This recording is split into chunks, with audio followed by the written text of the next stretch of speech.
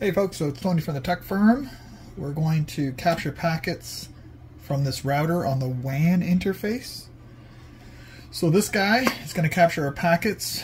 It's a good old ProfitTap IOTA. I don't sell them. Please don't ask me for pricing and support. You can contact those folks for it. So what you do is we're going to plug this guy in. The reason why I'm showing you is because he actually can run off PoE. So off this switch, we've got PoE. And that's used for power and for management, which is obviously good. And the second thing is we're going to plug it in line. So I've got this cable, because these ports are kind of just sitting waiting for me to do something. I'm going to pull out the WAN connection. I'm going to plug it in here, like so. And then I'm going to plug this guy back in there.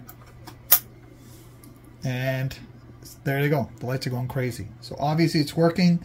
I'm not going to get into what those status lights mean. It's not an IOTA class or a sales pitch. Don't care. So it's in line. It's going to capture stuff. And then from my management port, I can sit on my computer and review the traffic coming through the WAN port. There you go, folks. Make sure you know your tools. Hey folks, it's Tony Fortunato from the technology firm. In a previous video, I configured a firewall rule for my Ubiquiti Edge router's WAN port to block all access to the VPN on the router to IPs outside of Canada. So I showed you how to do all that. It's in the video. I'll put the link there. And now I followed up by looking at the log. So in Ubiquiti, you can just cat the log. It's /var/log/charon.log.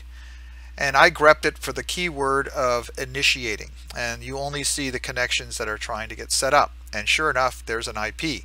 And this IP I did a lookup. It's in the UK, so it's not supposed to be communicating with the router. I double checked using the IP set command in the router, and that is not in the allowed list of IPs or networks. So I'm concerned that my router's trying to talk back to it. It's not supposed to, but that's what's supposed to happen, is that it talks to the router and the router just drops it, but I want to find out what it's actually doing.